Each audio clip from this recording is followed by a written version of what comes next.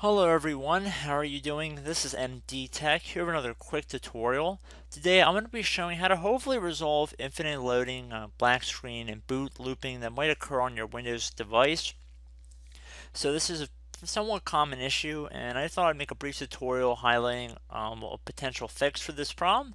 The first thing we're going to do is try and get into our troubleshooting menu.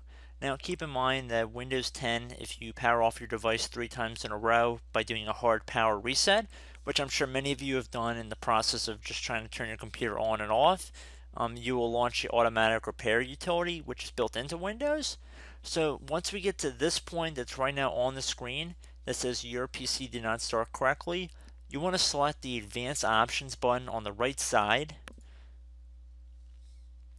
Underneath Choose an Option, select Troubleshoot, which should be the middle option here. Again, underneath the new Troubleshoot window, select Advanced Options.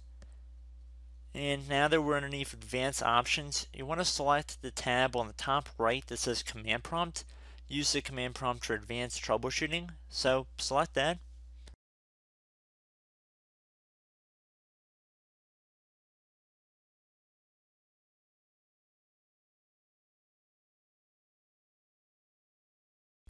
So at this point, you want to type the letter C on your keyboard, or whatever your main hard drive would be labeled as, and then colon, and then hit enter on your keyboard.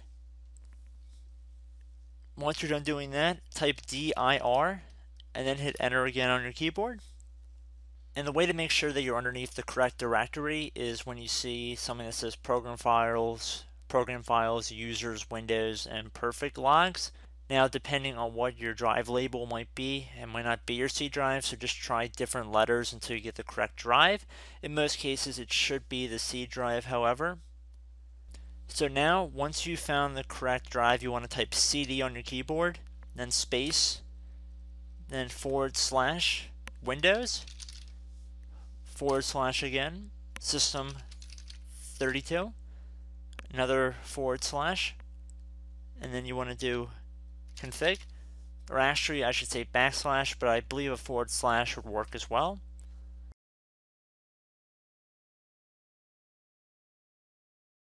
Once you're done typing this in, you want to hit enter on your keyboard. And at this point, you want to type in MD and then space backup.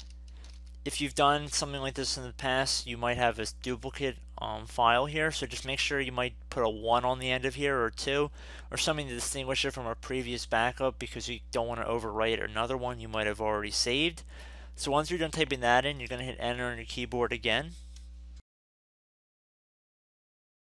So at this point, now you're going to type in copy, space, now you're going to do a little star, dot, and then another star, another space, and now you're going to type backup, and then hit enter on your keyboard again.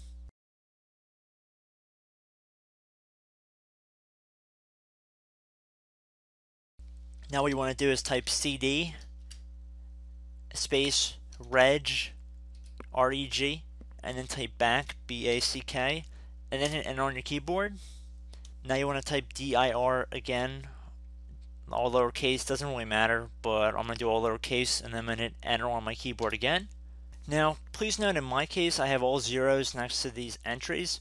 If it says 0 next to your entries, then this will not work for you if you continue forward, so stop here.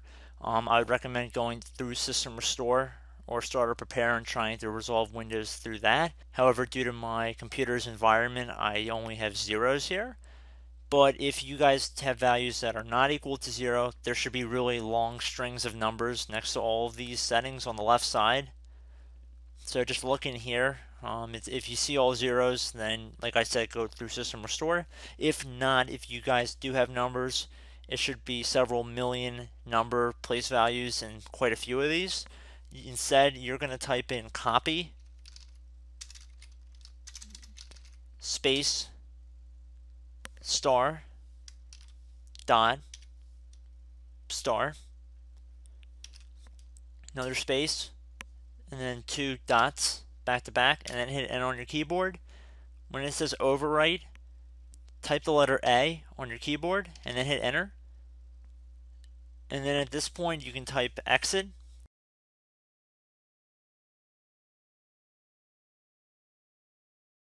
And before I hit enter on my keyboard, like I said before, most of you guys should not have zeros here, but if you do, this method will not work for you. I'm just going to make that exceptionally clear.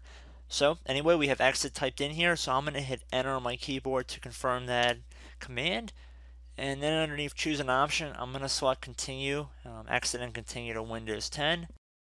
And again, I do sincerely hope it works, and I hope to catch you in the next tutorial. So thanks for watching and have a great rest of your day.